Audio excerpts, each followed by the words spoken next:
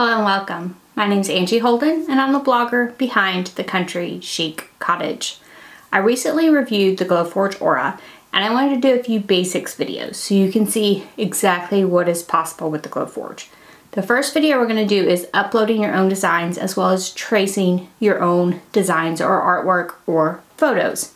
So you can do all of that with the Glowforge Aura. So in my last video I used sort of their files, their fonts, but I wanted to show you that you can do so much more than that.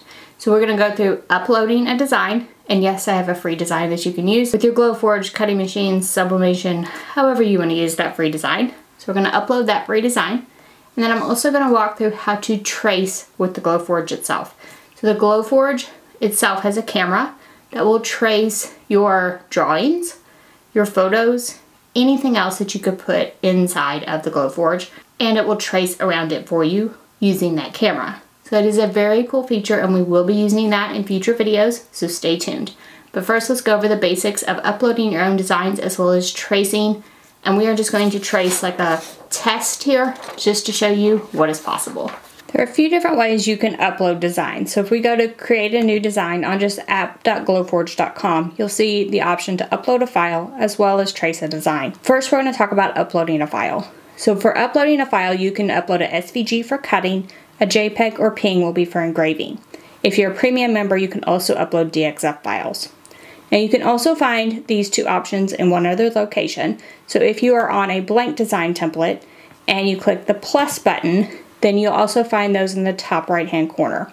So trace and upload are also located there. It doesn't matter which place you hit them, it does the same thing. So we're gonna go ahead and click upload. Then we're gonna find the file on your computer that you wanna upload. Now I will have this Hello Summer SVG file for free, and you can find that in the description below this video.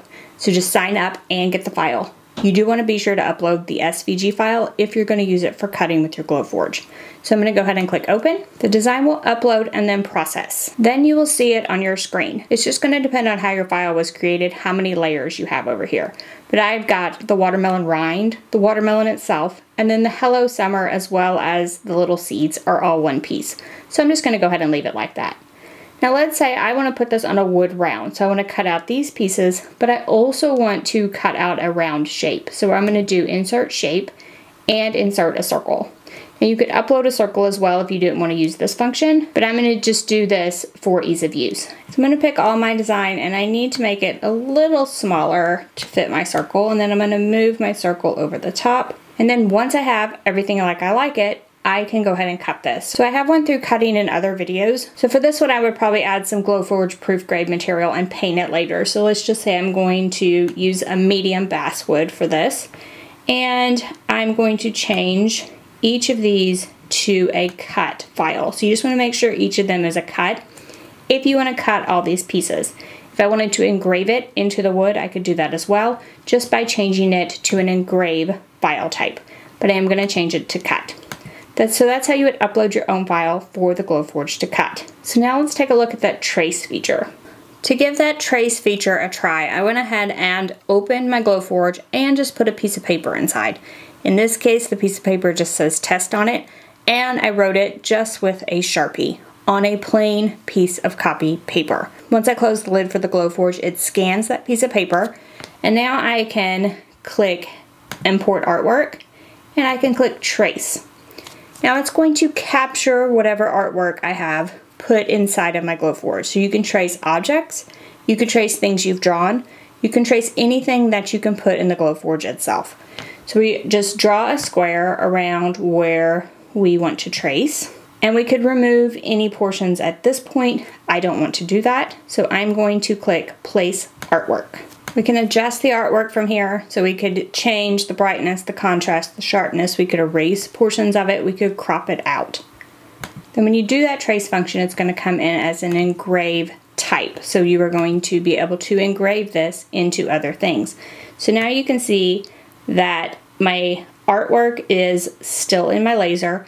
However, I have my engraving here of the word test that I drew on a piece of copy paper, and it's ready to engrave into anything that I would like to engrave it into. So you can do the same thing with things you've drawn, with photos of your family, with other objects around your home. The Glowforge Aura will trace these things and you'll be able to use the artwork on a variety of surfaces.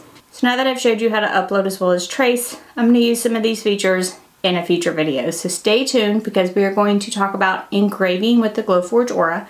I'm going to engrave on a bunch of materials in a video very soon using some of the techniques I showed in this video. So be sure to subscribe on YouTube so you don't miss that, because I think you're really going to love what I have in store. So if this video helped you, give us a thumbs up. If you have any questions about uploading with the Glowforge or Glowforge software questions in general, ask those below. That way I can answer them in a future video as well. I kind of want to do steps with the Glowforge software and show you different features in different shorter videos. Then if you haven't already, head on over to our YouTube channel, hit that subscribe button. We have videos just like this one every single week, and trust me, you don't want to miss any of those. So thank y'all so much for joining me, and I'll see you next week. Bye-bye.